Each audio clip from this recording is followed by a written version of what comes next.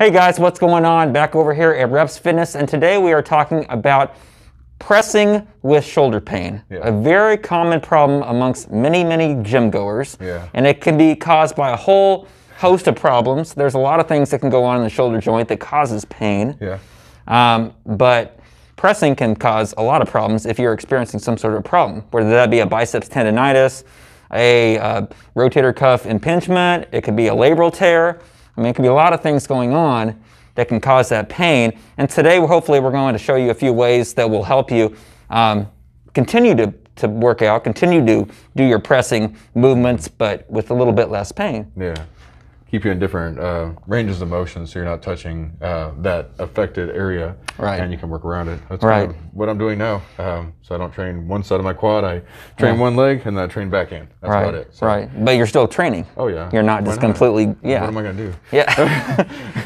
So today we're going to talk to you about pressing and how you can press if you are suffering from that pain. Now, first of all, you got to talk about what position you're pressing from. A lot of people press from a very poor position, meaning they don't have a lot of good extension through their thoracic spine.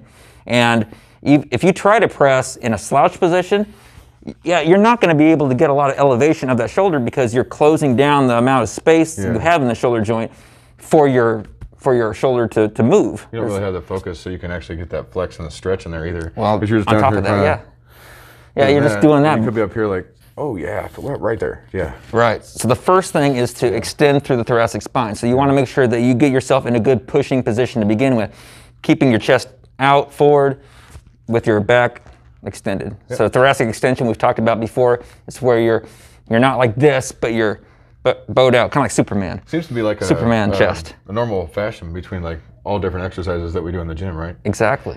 It's pretty much the position you need to be in everything if you want to safely do it and most effectively do that exercise. So we want to do a warm-up kind of to get everything loosened up, and I was doing these circles with a dumbbell, a light dumbbell. I think it was a 12-pound dumbbell, really light. Doing circles, doing about 10 in one direction, 10 in another direction, just to get everything loose, get the structures kind of lubricated, and so you're ready to go. That was the first thing that we did. And then one thing that you showed how to press from the side, which is a very common position for a lot of people to push from, is from that side with the elbows flared out. The problem with that is it's not really the way your shoulders are designed. Your shoulders don't sit at an angle straight out, they sit kind of at a forward angle. So you're fighting your own anatomy when you press from this exaggerated position out like that. You can think about where are your elbows in relation to your torso, and by moving your elbows in, like you were doing there on the press, now it's going to be much more comfortable, especially if you have an impingement, if you have some sort of a bursitis or whatever may be going on your shoulder. That's going to change a lot of things, and the mechanics of the exercise will change and make it a lot more comfortable to push from. I remember sometimes when my shoulders would be so sore I couldn't even do anything. Like pressing, almost felt like it was like almost popped off, like it was separate, because it was so sore underneath. Or probably had a lot of inflammation. Well, stuff like that. Then you'd be able to like kind of work around pressing that way. I mean, if you're pressing like this, it's gonna probably hurt like hell. Exactly. Especially with that shoulder blade or that shoulder flex backward. When you go into that pressing mode, their shoulders draw back. You kind of get a flex in them. I mean, you're gonna feel it. So, exactly. Keeping the shoulder blades back, because the shoulder blade is obviously part of the shoulder, and it's all connected. So you want to make sure that you have that extension and that you have that good mobility through the scapula. Another fantastic way that you can train your shoulders is a landmine setup. We've talked about that before, but that's a functional way. And as you notice, I mean, you're pressing in front of you. I mean, if you're going to do any athletic movement, you're not going to press real wide, right? You're going to press with your arms more out in front of your body like this. You're going to get a lot more leverage, a lot more power. So on top of that, it's just a more functional way to train your shoulders. More flexion. And your core. More flexion, There's a lot more flexion and just a better position to push out of. And then guys, you don't want to forget about hand position, because hand position, you can externally rotate your hands. Jazz hands. If you externally rotate your shoulders, you're going to obviously create a lot more space in the joint, right? We talk about internally rotating your shoulders. That's going to close down the space. You externally rotate, you're going to maximize the amount of space that you have for the structures to move. So if you're externally rotating your shoulders and pressing in that position, you might find that to be a lot more comfortable as well. So that's another option. So hopefully you can get a good flexion out of it. Some people I think you'll probably get a better, well, you get at least a better stretch. Yeah. Yeah, the flexion might be compromised a little bit, but if your alternative is completely doing away with the exercise altogether, that's a much better option. You know that main shoulder, that main shoulder muscle, that medial. Yeah. So that could be bothering you, and that's why you're up in this range of motion right here, but you'd still be pressing. You can feel that press. This is hard. This is hard. Rear delt's probably in there somewhere, especially towards the end. Right. So. And I think people with labral problems, labral will cause instability. A lot of people will feel instability as they come down.